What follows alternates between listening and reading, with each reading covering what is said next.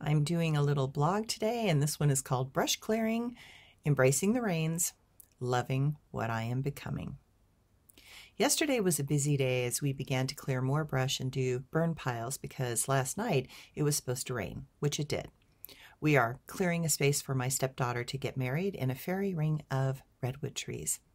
A fairy ring is where the central older tree, in this case, was cut down, and from the roots of the ancient redwoods, clones appear and grow.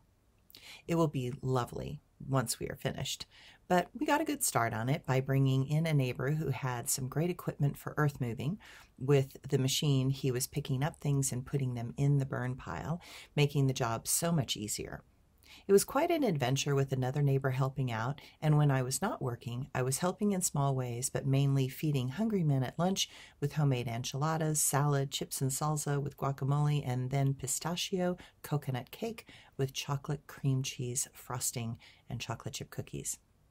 I was trained by my mother, who was an amazing cook, and where there was always yummy things in the house. I think it's good to feed men when so much heavy work is being done.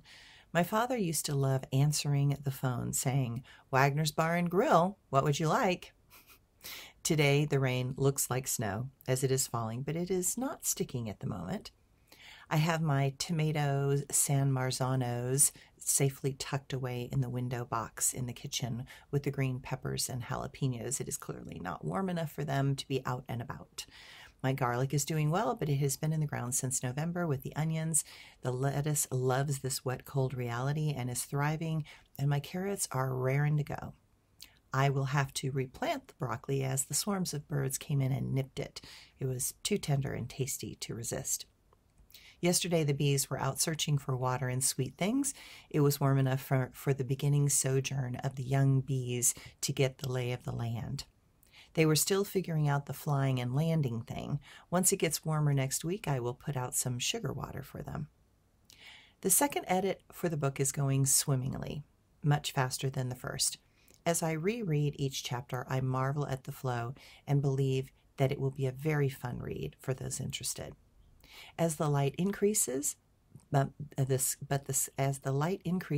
sky is overcast today, I notice that feeling of being torn in between. I am in between multiple realities, seeking to find a new place to stand. The writing of my story has allowed something to settle within, and that allows me to move forward with fresh eyes. Now I see all the places and choices that brought me to this moment. I have come full circle, and with it, something new is being born.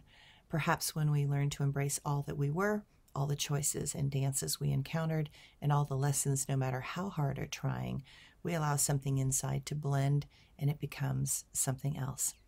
Something that was the inherent potential of the soul that longed to emerge. With these eclipses, something new can be born. I hope each soul feels that in their own personal ways.